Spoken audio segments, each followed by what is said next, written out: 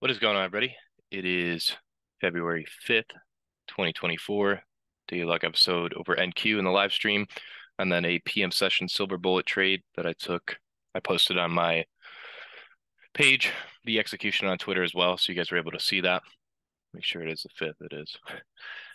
So going over today on the live stream, I took a loss, as you all saw, and after I got off the session, went to the gym, got some lunch, and came back to the charts, and I was able to see that there was a pretty clear market maker buy model, and we were basically at the second stage distribution of it. The original unicorn, I got a question on that today. It is the original unicorn. There's another version that people have made up. I believe ICT's actually mentioned it, which is the breaker with a fair value gap inside of it. But the original unicorn is the second stage distribution of a market maker sell or buy model. And it's called that because it's the easiest low-hanging fruit entry out of the entire skeleton of it, right? But today I'm just reviewing price, and I'll review my loss and the reason why I took it, and I'm not even upset about it. Dollar index is still, it's just such a decoupled market right now where dollar index is trading off higher, and that should it should push NQ lower. With this amount of movement, it should, and it's just completely decoupled away from it. So it's making it pretty difficult for me to read NQ, and it's the reason why I was looking for shorts today on NQ, and I was stopped out because I was utilizing dollar index as a confluence, and it just was not willing to adhere to it. So when you're in a decoupled market, it makes it difficult because I'm trying to lean on dollar index. I'm trying to lean on that analysis, but it's not providing any sort of confluence with it. So more or less at this moment, I'm just leaning on NQ and leaning on the drawn liquidity that it has. And if it wants to continuously press higher alongside dollar index, then I'm going to do that. But I would rather not. I'd rather NQ eventually drop off and be in confluence with whatever dollar index is trying to do. But I want to make note from yesterday's forecast, from the weekly forecast, we're inside of this weekly SIBI here, basically met the CE of it, that dotted line there. We go down to the daily time frame and refine the weekly into the daily here. We punched up into it today. I don't see any particular reason for this thing to reverse out of here. Again, I've mentioned the idea of this possibly being a market maker buy model, with this being the original consolidation, accumulation, reaccumulation, smart money reversal, low risk buy, first stage distribution. We'd get the second stage in here, or even near the top end there, to the original consolidation. So if I can see dollar index pretty clearly, to me at least right now, I'd want to see it gravitate higher. And if that is so, then it makes it difficult to read NQ, as you guys saw today.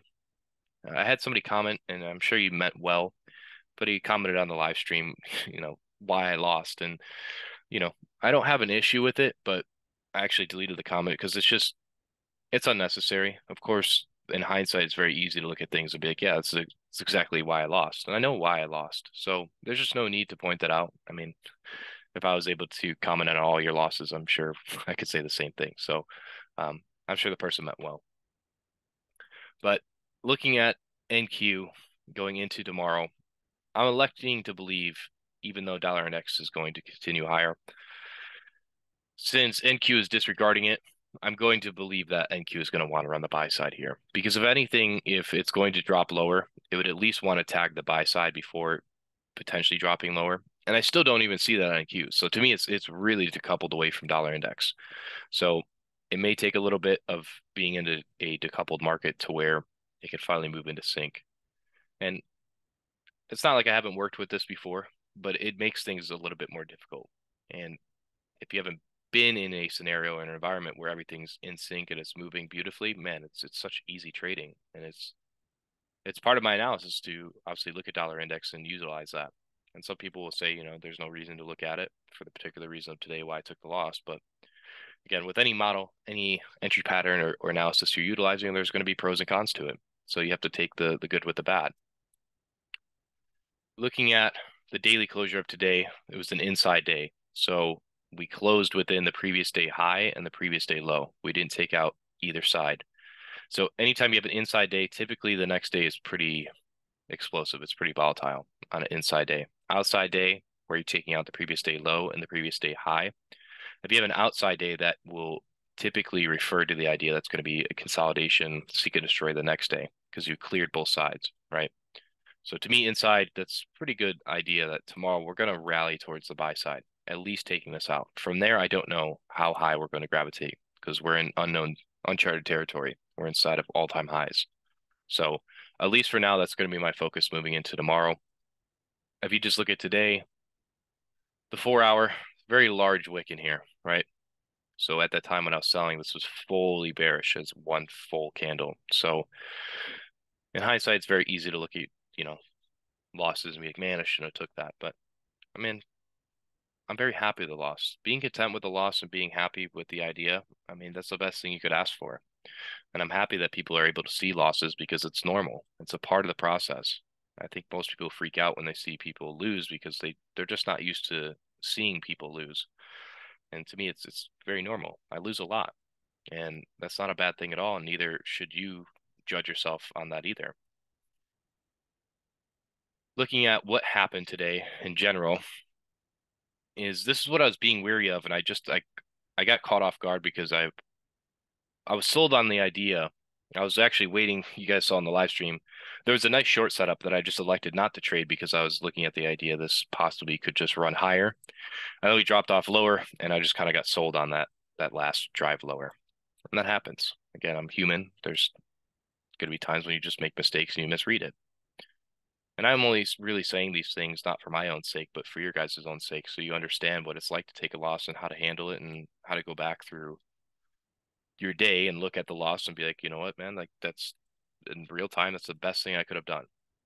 You can learn from it, try to make improvements, but sometimes there's something you can improve upon, and that's just part of your model.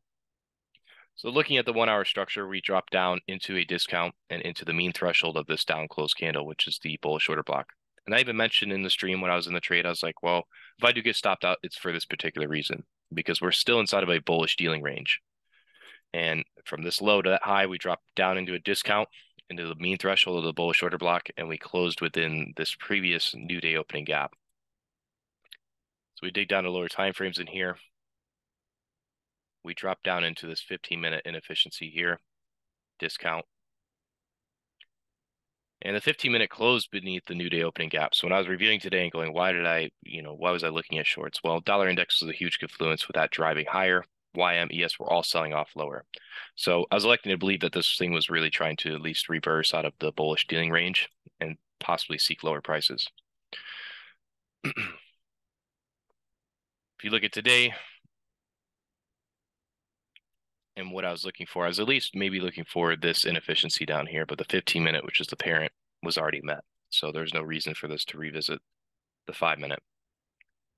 But looking at this as its entirety, there was this SIBI here that I was annotating in real time. And of course, in hindsight, it's the trade that I wish I took on live stream because I could have showcased a decent trade.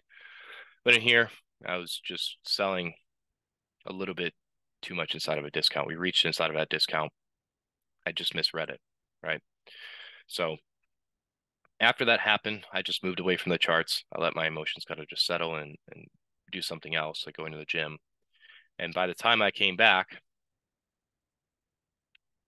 we were residing in this area. So if you go back to the live execution, I took it on my live account as well, even though some people ask me, I do the paper trading even in the videos, just so you guys can see the charts a little bit more clear in the annotations. Because my other platform doesn't have all this, gadgets and stuff, the new week opening gap, new day opening gap, etc.